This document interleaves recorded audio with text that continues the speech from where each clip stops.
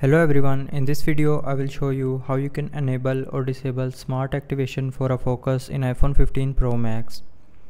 So before starting the video, don't forget to subscribe the channel and also press the bell icon.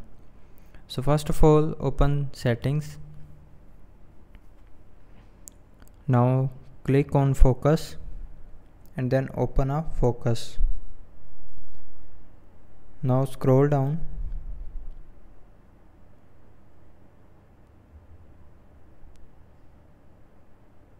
and then click on the focus, and here you will see a turn on automatically button.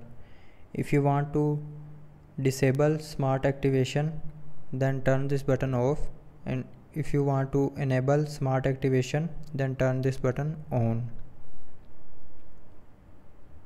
So I hope you liked the video. Thanks for watching.